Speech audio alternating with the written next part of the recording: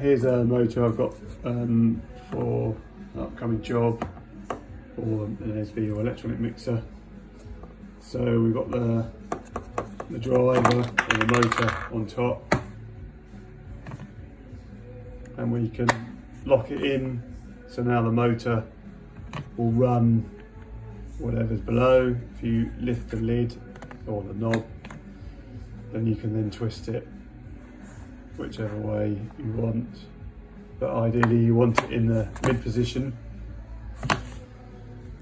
And then you have your valve, and you can just see it on the actuator here, you're missing a little nub in there, and that's the mid position.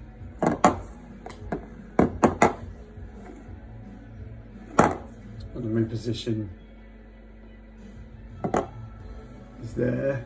Then on the adapter that goes to the motor, there's nothing all the way around, and then you have the little indent here which lines up with the nubbin, which is here. So that's that. So you have a return and a flow, and then to the heating circuit.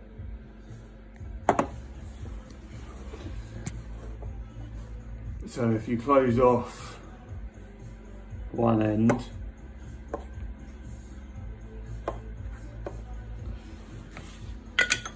pop that motor on.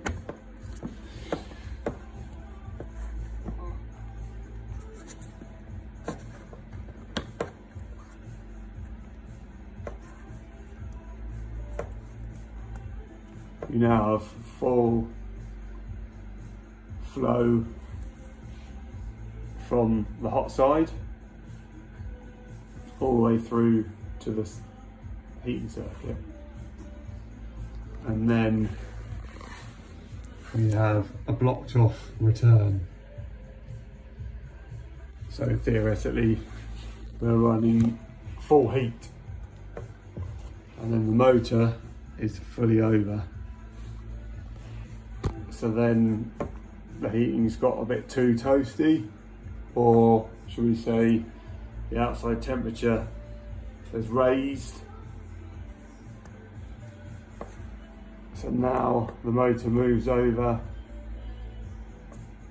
and brings in some of the return temperature. So now the return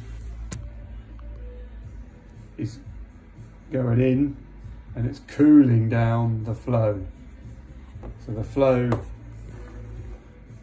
still has priority, or a larger bore, and the return has a small bore, and then it's going to the heating circuit at a mix.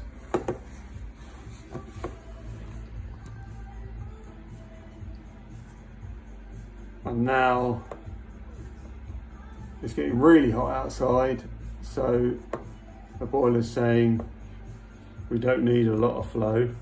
So we're just closing down the flow from the boiler, so small orifice. And now, to keep the flow to the heating circuit quite cool, the return has got a large orifice. And then the mixer's moving over. So that's all it does. So you can set this valve to the middle. So that's the middle position. And then you can set this valve to the middle. So I'll turn it around to really confuse you. That's our mid position. But if I was to turn this around, that could be the mid position. So you have a lot of orientations. So if you're popping it on, you can also turn the head round in this orientation or this orientation. And then when you're testing it all, wire it in, and you have the neutral, and then clockwise and anti-clockwise. On the valve, it tells you neutral,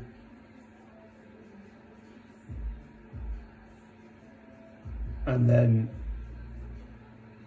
brown and black. Depending on the manufacturer, I haven't actually confirmed, but Valent will be clockwise one way and anti-clockwise the other. Can't remember with Wiesmann, and I always bloody forget when I fit them. But anyway, put the neutral in and pop the brown and black in, and turn the weather comp curve right up, so you'll get a nice hot flow, and this motor will move over, chugga chugga chugga, will move over one way, and then you can feel the flow to your heating circuit. If it gets warm, then you're right and you've wired it incorrectly, but if it gets cold, then you know the return is coming back and feeding the heating circuit. So remove the brown and the black and swap them, and then the motor will move t'other way, and then you will get a nice warm heating circuit.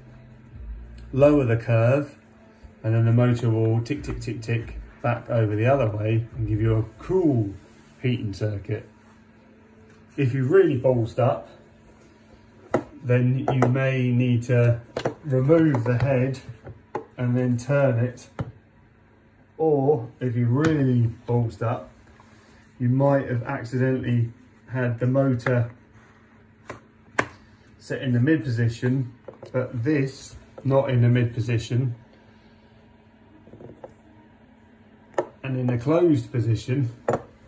And you can see now the motor's thinking I'm in a mid position, but the actual valve is in a closed position.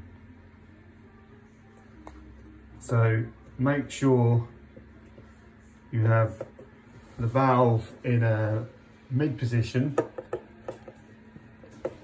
nubbin in the middle, and the motor in mid position. And then you can see you've got mid position there, mid position there, and then fully open. Hopefully that helps.